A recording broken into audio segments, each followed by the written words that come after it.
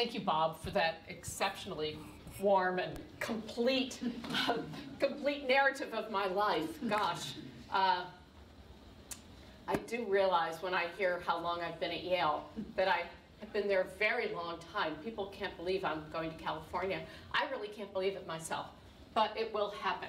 I also would like to be able to thank the Hoffenreffer for inviting me to give the Jane Powell Dwyer lecture.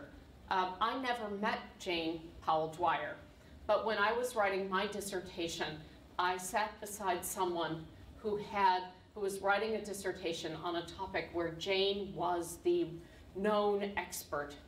And she had all of Jane's, every paper, everything Jane had ever written out, always on her desk. And so I feel as though I have some kind of generational cousin-like connection to Jane Dwyer. And I'm delighted to be here in her name. I'm sorry that my colleague, Steve Houston, isn't here, one of the colleagues I've collaborated most with over my career. And I think he will be relieved to know that of the many things Bob just said I was going to do, I won't be doing any linguistics. I promise that maybe I could only get away with that when Steve isn't in the room. But I won't even try. It's not on tonight's menu. And thank you for giving that information about Jaina Island, because you've kind of set the stage, and maybe there are a few things that I don't need to say because you've said things so very well. So we are going to be looking at Jaina figurines. We're going to be looking at them in a new light. So I have to say that this is one of those stories where I'm in the story a little bit. And it's because I was an undergraduate at Princeton, and I got very interested in this question of these figurines. And this is an example that's part of the Princeton collection that I've published 3 times, and I feel like I am the luckiest person on earth. I am the luckiest person on earth because I get to be the person to say, Mary Miller, she knew nothing. Mary Miller, you made a lot of mistakes. Mary Miller, you didn't get everything right about this category of figurines. And I felt that there was much more to be done with these figurines than I had done in the past. So this particular figure, published her 3 times, I actually went to see her out of the case. Those are my fingers in the blue gloves, holding on to her. And I went down, actually, Princeton had their pre-Columbian collection off view. They owned so many Jaina figurines, I couldn't actually see them all in the day and a half I had scheduled for myself to be there. I wanted to draw your attention to a couple of things. There's red paint that survives on the face and just the upper part of the chest. But most of all, look at the thing around her neck. I've been looking at these figures for so long that I did not see what you all see, because I'm telling you to see this. But I think, in fact, it's partly because these figurines are so beautiful. It's back to that same old problem of Maya art. It's so enchantingly beautiful that we do not see that that is a rope around her neck. And then I started looking. Example, through the glass, Mexico City. I just started, and thank God I decided to do this project in the era of the iPhone. And I want to say, if you want to get really good pictures of Jaina figurines, in fact, Leah saw me do this today. You wait until no one's looking, and you put your phone on the glass. And that's how you get those beautiful details, like this one. Sorry, Bob, you're the museum director.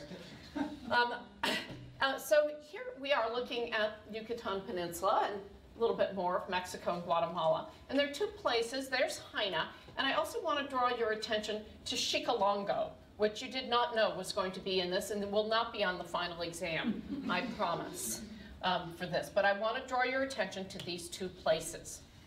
So have those in mind. We'll be coming back to them. It's hard, even as an art historian, not to include a map when you're talking about the ancient Americas. So what do we know about women in Maya art? We know a lot about them.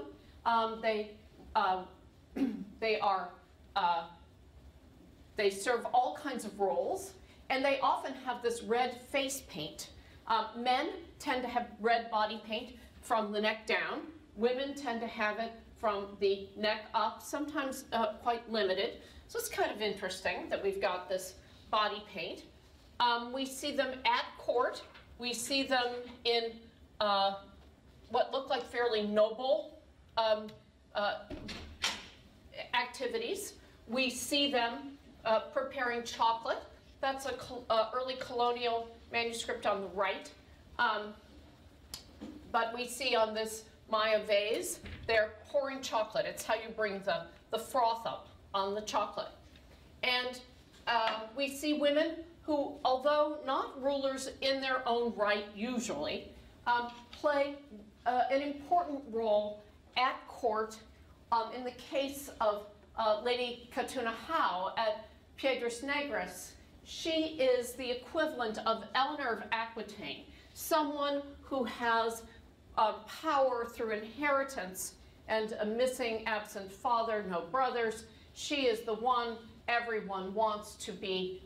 She is an important bride, and she brings an enormous amount of political clout to the Piedras Negras court, so much so that her daughter is also depicted here in one of the rare depictions of a Maya child. So kinds of women are definitely heard and seen in Maya art. They're not invisible. They have power.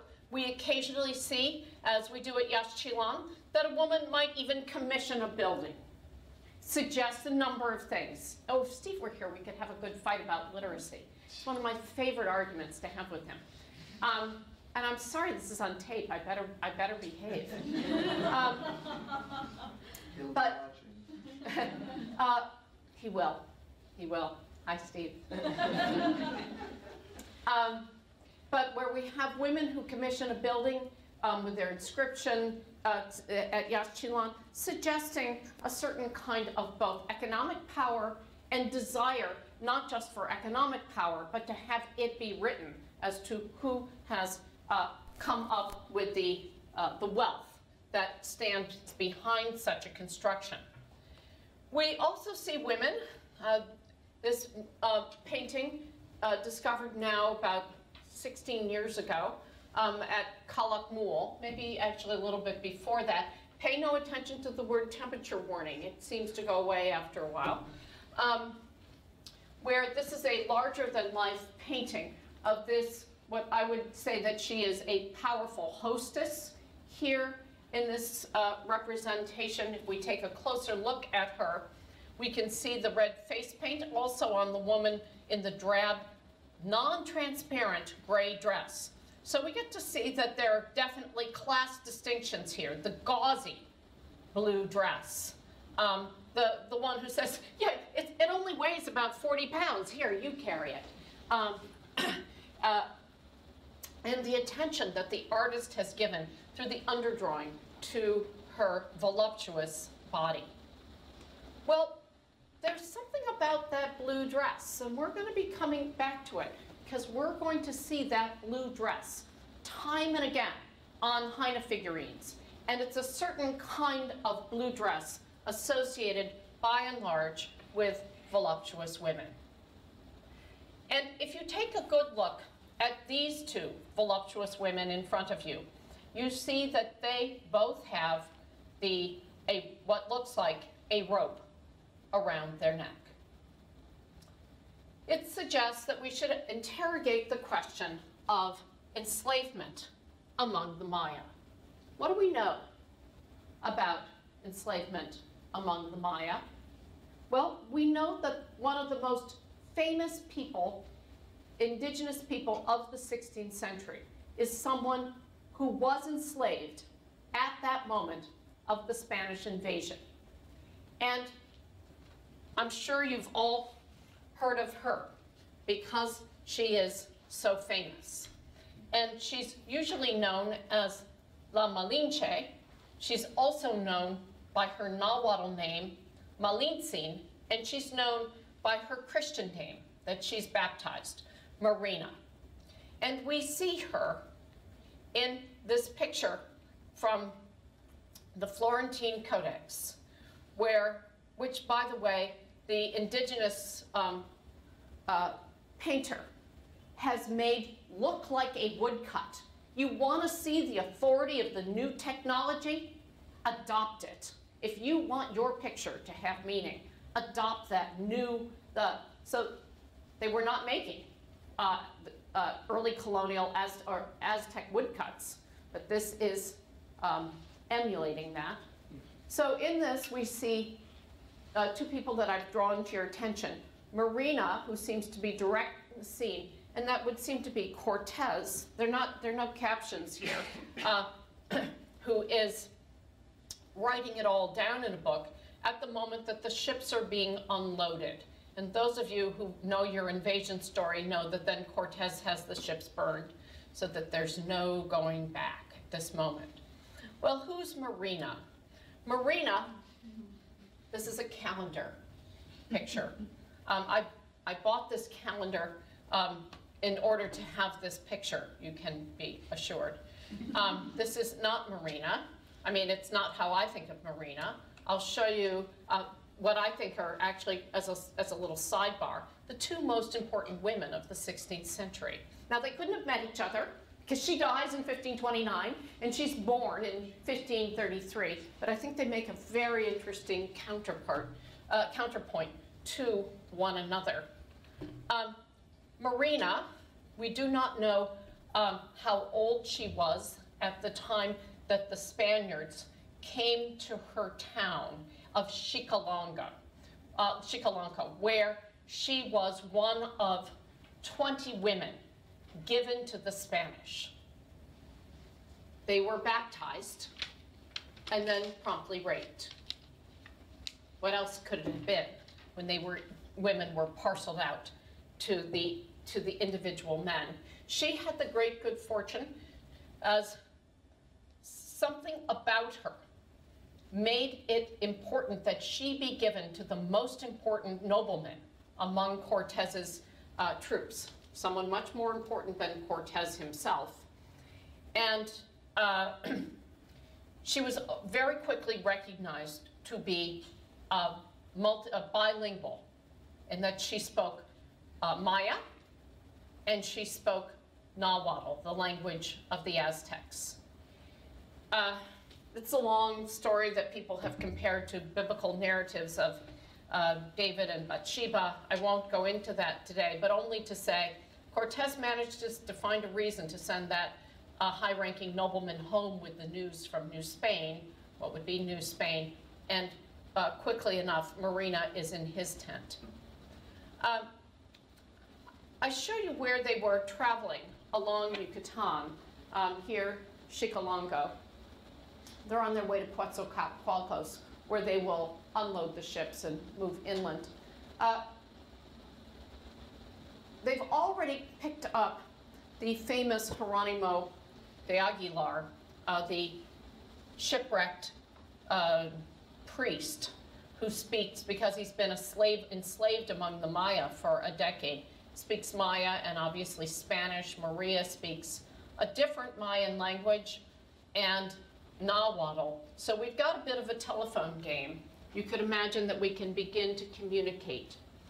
What's interesting about all this is that there were there was at least one other bilingual woman that that was in the group. One of the cooks was, who had come with the Spanish from Jamaica, also spoke Maya.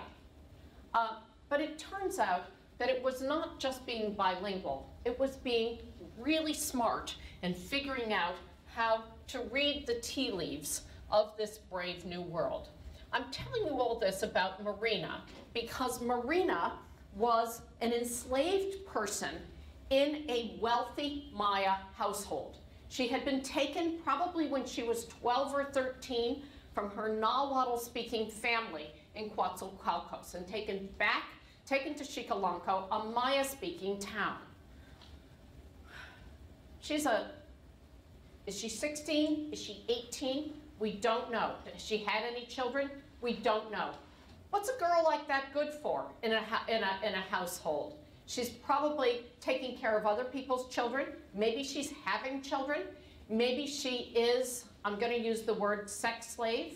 Maybe she is brought in to be some kind of concubine. We don't really know.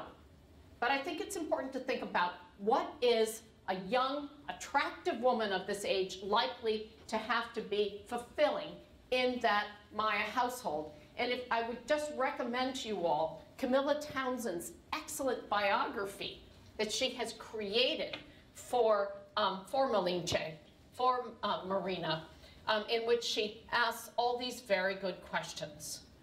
Well, Marina is incredibly able. And it's fascinating. When the Lienzo de Tlaxcala was published in a facsimile form in 1983 in Mexico, one of the things that the commentator said is, Marina's in every scene. She must be totally irrelevant. I'm sorry, could you explain that to me again? She's in every scene. She's the frontal person. She's the largest person. She's often looming right over Cortez. She must be the most important person in here, in these pictures, as the indigenous artist has understood this narrative. She's the only person who ever wears shoes. And when this image is, and her shoes are cute. I think they look like little deerskin booties. She has different clothes in every single scene in this manuscript. I admire every aspect of the person who has made this depiction, who could not have known her. Now we know something about the transformation of deities in the early colonial period. This is work that was done probably now about 25 years ago by Margaret Arvey, who noticed that the goddess, the flower Quetzal, Xochiquetzal, is described as a prostitute. In the Florentine Codex, and it is quite interesting what the models are for this. Probably, Venus and Botticelli also what the models are for this new representation, and seeing that a pre-Hispanic goddess becomes a prostitute in European parlance. You just have to enjoy what happens to at least one male god. Tlaloc is based on Apollo. He gets to retain his divineness, his divinity, in the form of a Roman deity. So that's for the Joukowsky Institute. Just a little bit of Rome had to step in the door. Anyhow, just to give you a sense that being an enslaved person did not diminish Marina's capacity to step forward and be the agent and the spokesman who could manage all of this complicated, all these complicated notions that were in flux. She probably understood the world better than any other indigenous person for the first 20 years of that invasion. With that, but it also, we know that people become enslaved because they are captured. We also know that because you are enslaved as an indigenous person does not mean, so in that wealthy household where she was an enslaved person, if she gave birth to her children were not enslaved. The child of an indigenous, a Maya person enslaved was not enslaved. And so if that child was particularly talented or skilled or a great warrior, all those things gave that person opportunity to chart a different course. which takes us now back to Jaina, and we'd better get back to Jaina or I'm going to be in trouble here. So what do we know about Jaina? And I'm showing you the copy of the book from the Tazer Library, which I scanned every word of because this book is extremely hard to get. And Jaina is a kind of swampy morass made almost entirely of saskab, which is a kind of a Maya almost, it's kind of like clay, it's slippery when it's wet. It's limestone, and it was hauled here, so Antonio Benavides believes it was that most of this island is artificially built up, that there was perhaps something here, but most of what is here is hauled from the mainland. And you can perhaps see it a little bit better here. And it was separated from the mainland coast by this mangrove swamp. So in fact, mangroves are essentially impossible to move through. It meant that all access to this island was by canoe, and it was extremely isolated. If you want a place that is a good port and your goods are secure, and any people that you wish to retain on the island are secure, this would be a kind of ideal setting. And so I think that not only does Antonio Benavides have it right, that it's a city, a port, and a market, but that, as we will see, that many of the figurines that have been recovered from this island, and there are, by my count, I'm going to guess that I'm going to end up with a number something like 15,000 Jaina figurines. I only have 1,000 in my database at this point, but they just keep coming. You gave me a new one today. You've got a couple little mold-made ones out in your storage unit as well that are not in the database. There are thousands of these figurines. And where have they come from? What is archaeology like on Jaina? Jaina is an island that was being looted at the time that Campeche was a great town for the cotton trade of Mexico, back in the mid-19th century. And I'll show you some of those collections in just a second. It is its brand name as the name of these figurines goes right back into the 1860s and 70s, if not sooner. But Antonio Benavides, who's been working out on Jaina, has restored this pyramid. And gosh, at the time that that book was published, it said, and the site is about to open to the public. Hasn't happened. I'd like to be among the first to go. But as he reconstructed this pyramid, what he found on axis at the base of the stairs, exactly where you would expect to find some Maya burials, it has been reconstructed like this. And what you can see are 6 planks and then bones in 4 locations. So these aren't numbered. I don't know why we have 1, 2, 3, and no 4. It's possible that it's thought that these leg bones belong with skeleton number 2. But that it is the first discovery where there is some archaeology. And they were found jumbled. Things had slid around. The bodies were very close together. This is not a very big space, but I want to show you skeleton number 2, probably a female, they say, and certainly the most important figure in here, mold made. So I think all of the sequences that have been laid out, I have just thrown out and instead been looking for meaning.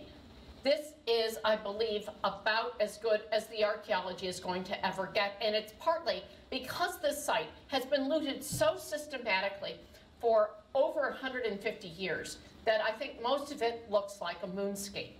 Well, let's go back to 1878, because it's then when, and I know that this is not a very attractive Jaina figurine, but I want to say this is also one of the few molds ever found on Jaina.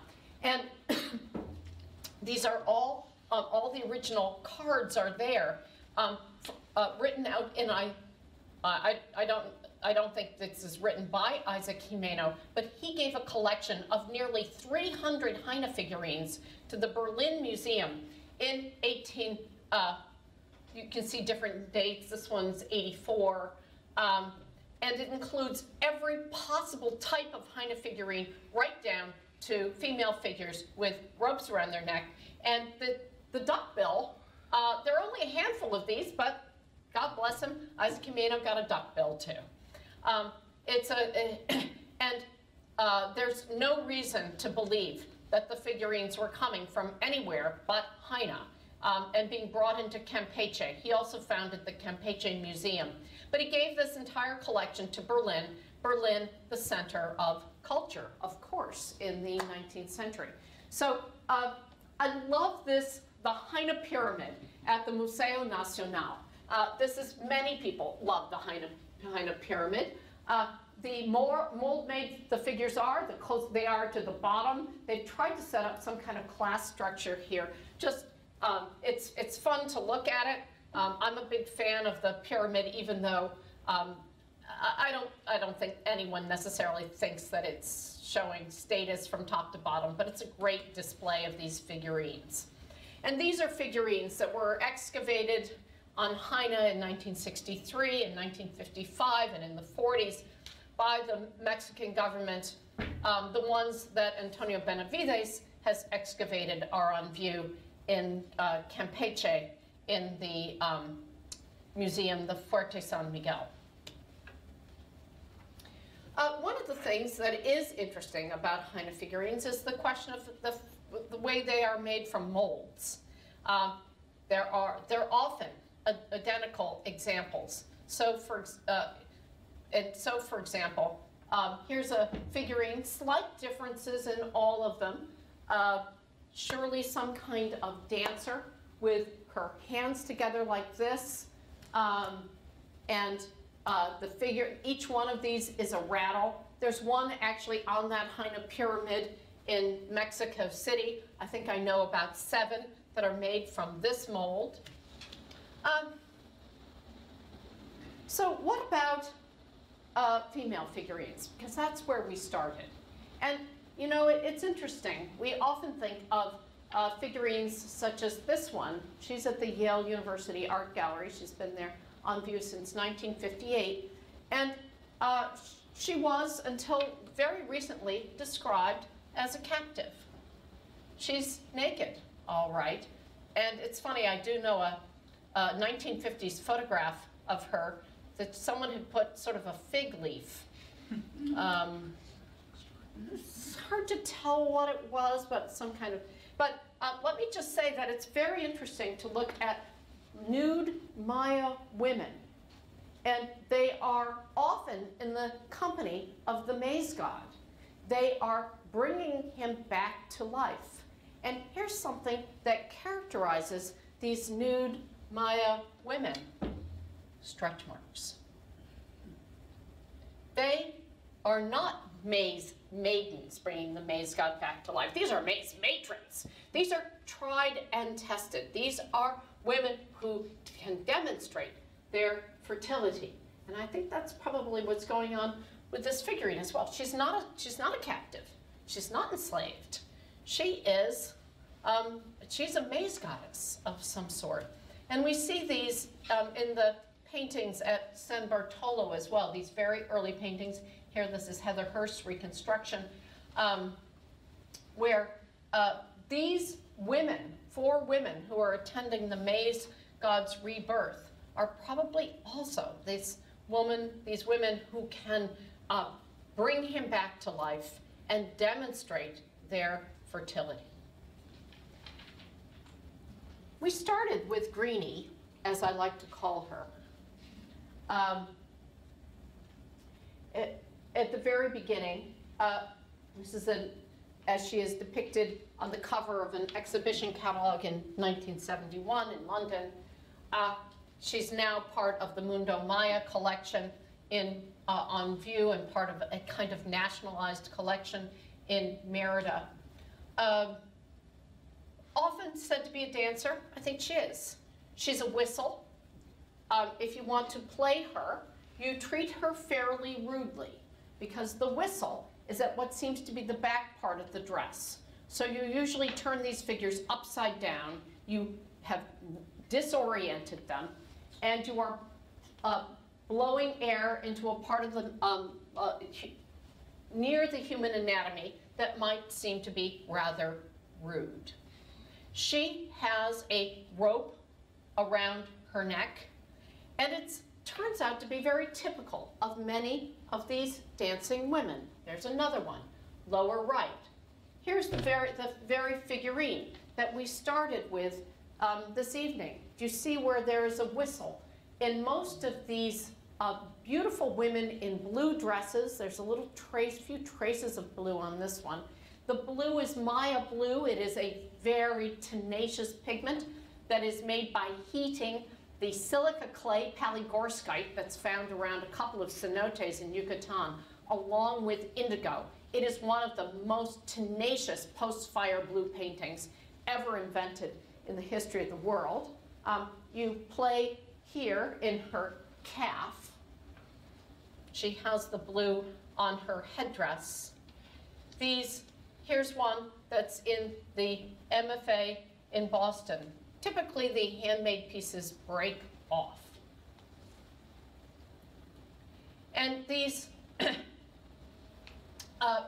sometimes these women are shown working, but look at how the rope is exceptionally explicit. So we've had a hard time seeing this rope. We want to see it as a braid, a choker. When I read catalog information about these figurines, those are the terms I see. I never find the word rope. But a rope it is. And there's something else that many of these women have, and that is particularly beautiful depiction of some sort of scarification or tattooing on their cheeks. And I suspect that this is the same kind of thing we see with Lady Shock at Yash Chilan. You can actually see it's almost the exact same patterning. Perhaps it can be temporary as well as permanent. But what does it mean? I think it probably means that they are, that these are women who can sing, who can perform, they can recite poetry, they can chant. They are expressive in their words. They make the same gestures time and again. I wish I had a good answer for what that might be. I don't. I walk into museums around the world, and I find that by and large they've got ropes around their necks. I'm at Dumbarton Oaks, and this is one of the ones where this was described as a braid around her neck. Sorry, don't think so. We had an exhibition that I was not involved in of Joseph and Annie Albers at the Yale University Art Gallery. They borrowed this figurine, which I had never seen, from the Joseph Albers Foundation, with the little child in front of her, and I went, oh my gosh, there's a rope around the neck. I was in the University of Kansas last year in their storerooms, and I said, do you have any Jaina figurines? Everyone's got Jaina figurines. And they said, well, probably a couple. We pulled this one out, and I went, oh my gosh, there is a rope around the neck. She's in the blue dress. It is a completely classic example of maybe not the most beautifully made example, but such a typical example. Now, I wouldn't want you to think that every Maya figurine from the island of Jaina shows someone with a rope around the neck. We see women engaged in many kinds of work as well. It is one of the very interesting things that we get to see labor in practice. making tortillas, making corn cakes, the sensible sombrero of the woman who goes to the market, the woman who carries the bag of unspun cotton because she is a weaver. You sometimes get it in a modest, cheaper mold-made version and in a fancier mold-made version, and let me tell you that the whistle is in the same location. Women in the blue dress also carry things on their heads. So let's look at this particular bag, the bag of unspun cotton, because it's a clue about something we know from the early colonial period. And it is that Diego Duran gives a picture to us late in the 16th century of the market of humans, at a place called Momosli in Mexico City. And there are both men for sale and women for sale in this. And the people who are for sale are the ones with the big sticks across their necks. But I want you to see that what the woman who is for sale has is unspun cotton. She is shown that she can work the drop spindle. She is a talented person for your sweatshop. Well, here we are at the Art Institute of Chicago. She's got the picks that you need for your fine weaving in one hand and the unspun cotton in the other. But it brings us to this other important category of these beautiful women in the blue dress. A number of them are portrayed being groped by old men, and they are coming out of the same mold. Take a look and you can see how this is different heads, different orientation, different final paint, one mold. And the differences in the faces are quite striking. I began to track down, my eyes became particularly trained to spotting this particular mold out of which this old man would grope this young woman. And by the time I was done counting how many came from the same mold, I was up to 9. Leiden, Berlin, Heselchakán, a little town in Yucatan, the Tamayo Museum in Oaxaca, LACMA, Mexico City, unknown collection, and this one in Santiago de Chile, and she's got a different head. Must have broken off. And you can see that the head is broken. This was a particularly desirable, replicable image. And so this very subject, in which some have found humor, clowning, yes, I think some of it is downright funny. But I also think it is pointing to some aspect of the fundamental commerce that was present on the island.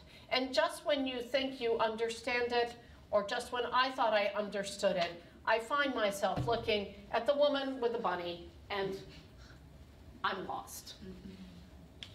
Just a few words about men. This is a Jaina figurine in the Denver Art Museum with this very interesting marking on his face. Turns out that there are a number of these as well.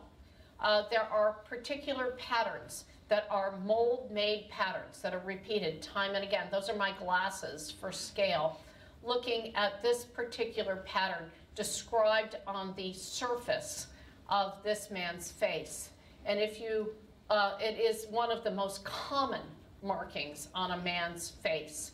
And it's on all of these. These are little thumbnail pictures I've taken out of early publications. It is on the man who is administering the haircut here.